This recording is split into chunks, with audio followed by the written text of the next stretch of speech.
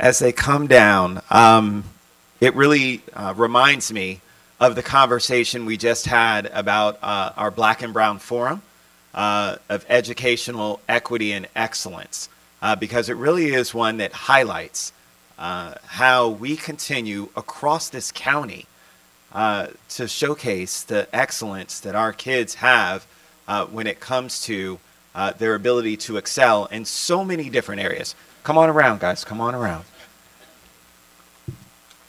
And so I want to start off by saying, because a lot of people don't know what ACT-SO is. ACT-SO was created in 1978. And the reason why ACT-SO was created, it's the African American Cultural, Technological, Scientific Olympics. Why does it roll off my tongue? Because 29 years ago, I participated in this. Yes, I'm dating myself, and that's okay. I've come to grips with my 30-year anniversary for graduating from high school next year. It's crazy. But I still remember it like it was yesterday. I still do. I still remember at the local level competing at the ACT-SO level and finding out that I won a gold medal. And I also remember when we were in California and they had started to say from silver, and before they got to spring, my mother was already halfway up the aisle before I had even gone anywhere. And for those of you who know my mother, they know that's a perfect description. But it was amazing. And I truly have to say that ACT-SO was created because we saw that there were continued inequities when it came to access for folks in being able to showcase their talents and being able to understand that from a culturally sensitive perspective, that there were other ways in which people could express themselves and see that as talent. Spoken word is something that we have now embraced as a culture generally, but it's something that back then was seen as not poetry. It was seen as not something that was accepted. Wasn't that long ago. And so again, this gave an opportunity for a lot of young people to shine and to showcase their talents and to make sure that people also understood in the community how great and how awesome all of our kids are. You don't have to come from privilege. You can always excel and succeed if you're supported and given the opportunity. And that's what's represented behind me.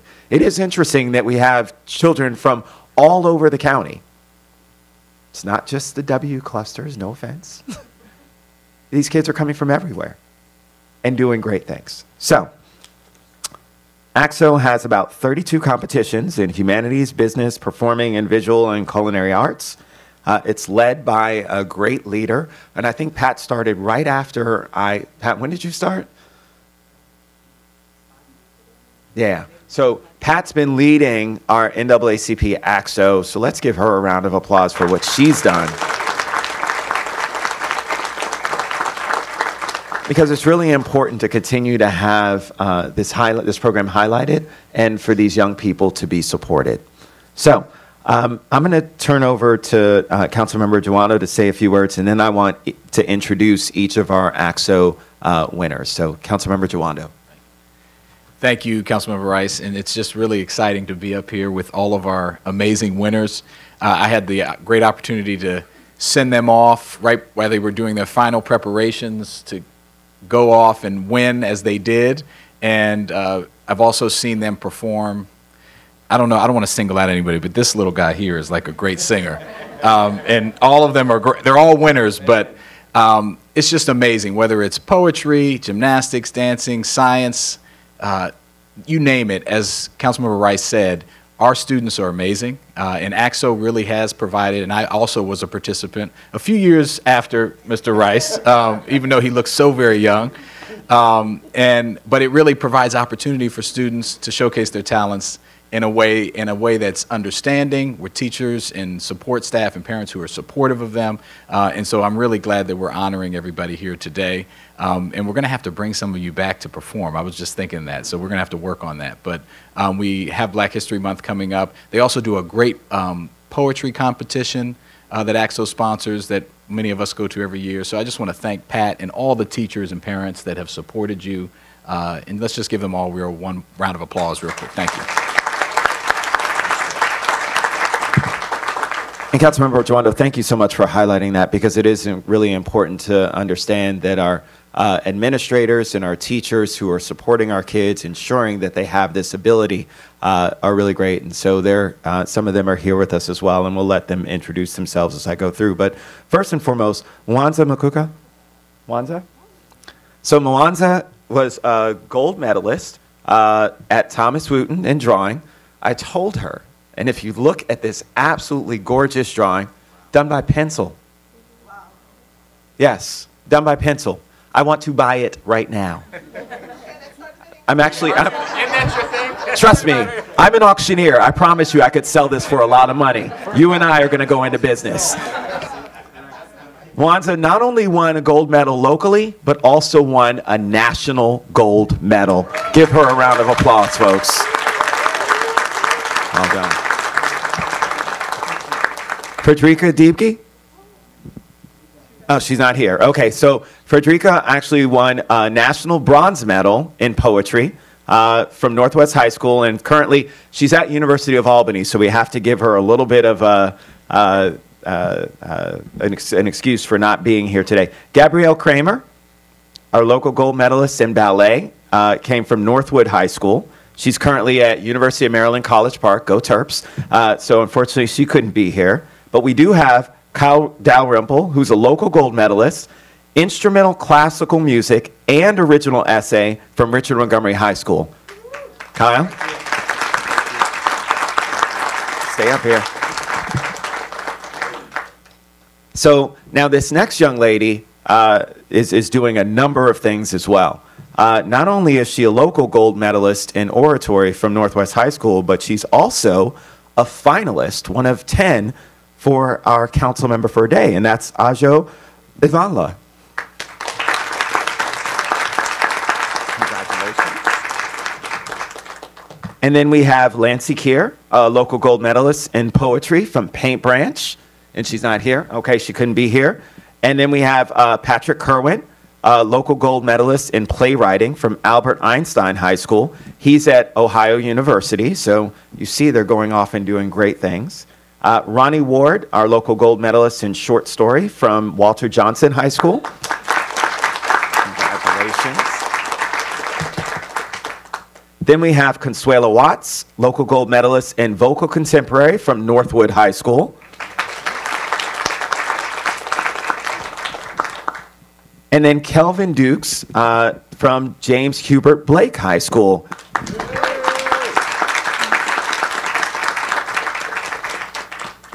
So again, what I want to do is turn this over to Pat. And Pat, just say a few words about how great these kids are. We've heard it before, but come on over. Pat Price, guys. Good morning. Thank you all for being here. A special thanks, obviously, to County Council Member Craig Rice, who is also, as he indicated, an ACT-SO alum. He's the example that we often provide to our students. Thank you, Council Member Will Jawando, for also being here and for presenting our students at our ACT-SO competition and giving them a great send-off before the competition started, and also an ACT-SO alum, which we will now note. We didn't have that information. I would like all the parents that are here to please stand up, even if you're in the audience. And some of our parents are here. Our students would not be able to do what they do without your support. So we really want to thank and honor you. And please stand up, Natasha. She's representing her parent who could not be here. She is Mwanza's sister. So we thank you all for your support. And I cannot go without saying thank you to Melissa McKenna, she's here. Oh, she's right there. She is a big supporter of the ACT-SO program. And our student, Mwanza Makoko, was the benefactor of her generosity. So we always are in need of funds to help our students. This is an all-volunteer program. Our students are amazing. It is such a joy and honor and a privilege to work with them and to escort them on this journey. The talents and the wisdom that they bring to the program each year is just a privilege and just a joy to see students who are passionate about whatever it is that they do, and they bring that to our local competition and to our enrichment seminars. We generally have 2 per month. They are also free and open to all. I just want to say a huge thanks to the students who are here and the students who are unable to be here today. I'd also like the principals to raise their hands who have supported our students, and a very special thanks to an ACT-SO liaison, Lily Greenlee. If you would just step forward so people can see you.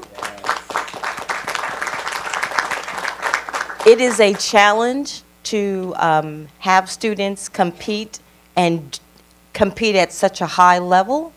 Northwest High School, which she has shepherded those students, has had a national medalist 3 years in a row.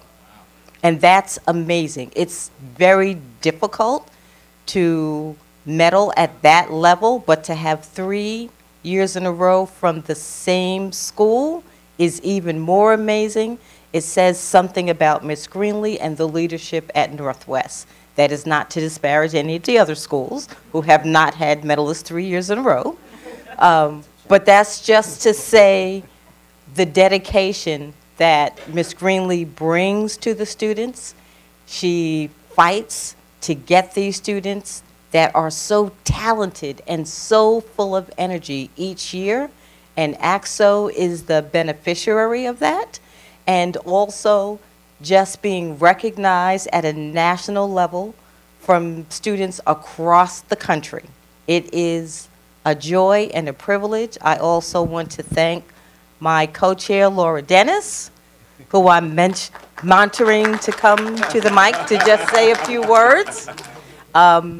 She has been an extraordinary co-worker and colleague, and we would not have been as successful as we were without her leadership, guidance, and really hard work.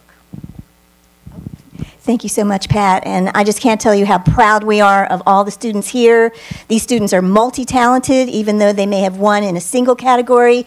These students are scientists, they're musicians, they're actors and performers, and they're a pure example of the talent that we have in this county.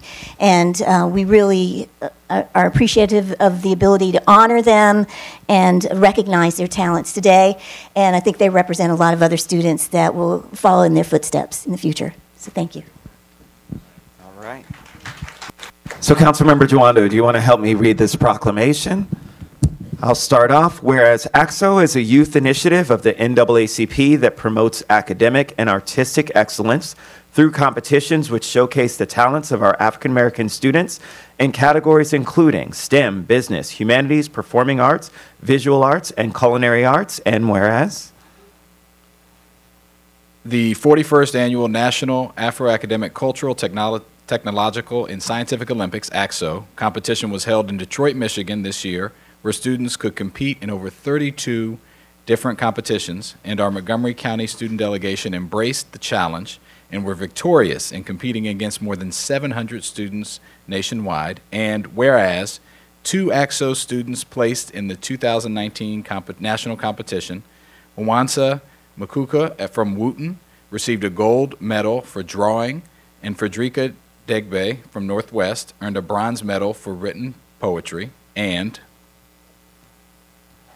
whereas additionally 9 local medalists also competed, including Gabrielle Kramer from Northwood High School, Kyle Dalrymple from Richard Montgomery High School, Ajo Ivanla from Northwest High School, Lancy Kier from Paint Branch High School, Patrick Kerwin, Albert Einstein High School, Ronnie Ward, Walter Johnson High School, Consuelo Watts, Northwood High School, and Kelvin Dukes, James Hubert Blake High School, Now therefore be it resolved that the County Council of Montgomery County, Maryland hereby recognizes these talented young men and women and celebrate their artistic and academic achievements in the ACT-SO 2019 national and local competitions presented this 29th day of October in the year 2019, signed by us and our County Council President.